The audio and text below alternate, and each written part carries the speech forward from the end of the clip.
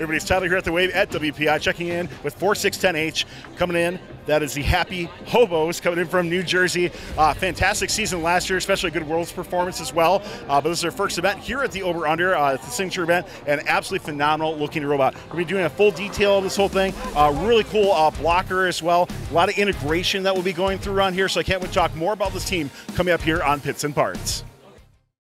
This video on fun is brought to you by viewers like you and also in partnership with the following.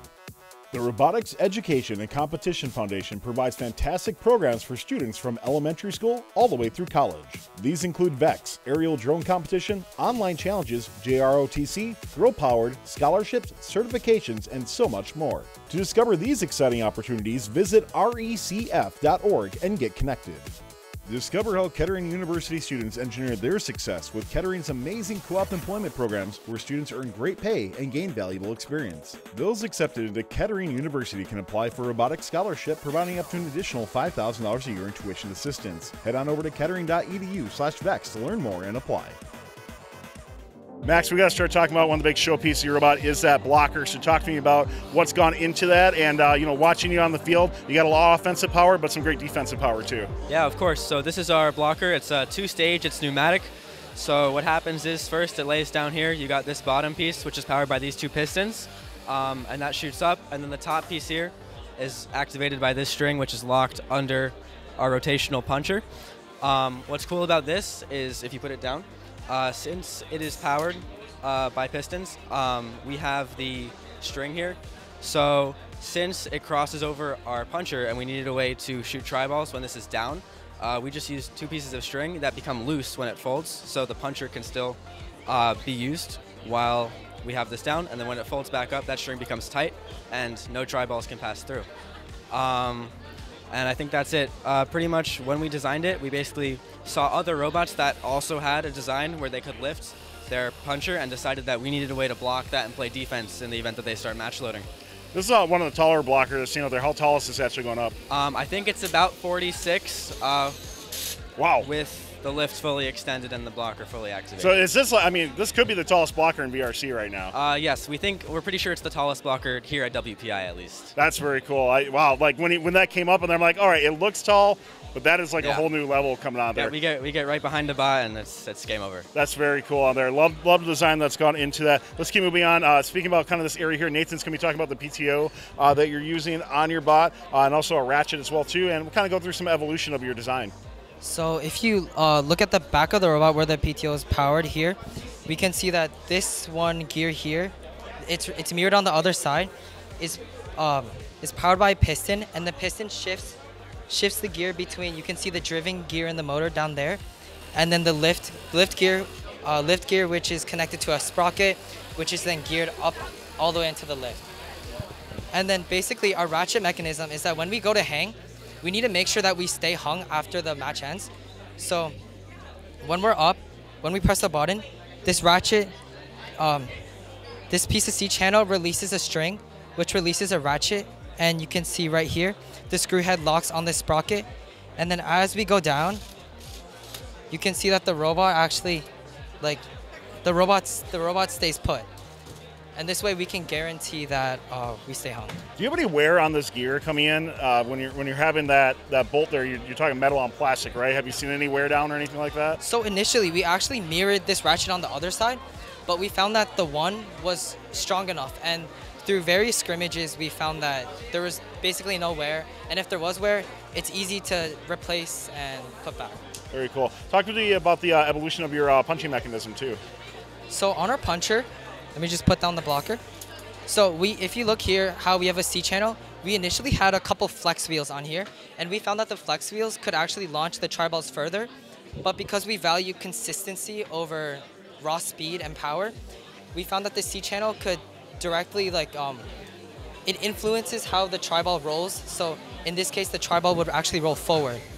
And then our catapult goes around 110 tri-balls per minute. So we can get the entire 22. We timed it at home. It was 12.21 seconds. Wow, definitely quick cycle times on there. I think there's a little bit of story in this next one, but you got to tell me about the unpluggable battery that's in your robot. So talking about the story behind it, and if we can show off where that is so we can take a look. Yeah, so our last year during Worlds, we used to have like that same battery attachment with the plastic, and one thing that happened is during comp, it got pushed out, the battery got unplugged, and because of that we actually lost a match and our ranking went down. I think from 2 to like 5, and it was detrimental. That's why this year, could you lift it up? Yeah, this year we actually have a little alcove for our battery that you can just lift up by pushing it down underneath here. And you can get the battery up like that, and with that, the battery won't be unplugged, and it's nice and secure, it's easy to replace, and there's no risk of our robot just shutting down mid-competition. I'm glad you thought that through. I know you're all seniors this year too, so that's definitely something you don't want to see a repeat of in your last events as you go through. So super cool with that. And starting to wrap up on this robot, Aiden, talk to me about the wings and slides that you have on the front of the bot. Yeah. Anything in particular you want to point out for it? Overall, just fantastic machine. So yeah, we kind of have the standard locking wings. And our wings pop out and then they lock. And we have the like a lot of teams, we have the mech stand up on the front bent, so that they'll scoop underneath the tri-balls, so we can push them over the middle barrier pretty easily. And we also have our sleds on the inside of the robot, which are curved to allow us to like ramp up onto the middle bar, cross it. Originally we put the sleds on the outside, which obviously if it's open we can't cross, so we just move them on. And now they're like this. When you're looking at, this is your first, signature main event you've been to, are there any big changes you might be already looking at for a next iteration of your robot? So essentially, we have a PTO that powers our lift, but we've seen that many teams can accomplish basically the same thing, but with only 2 pistons.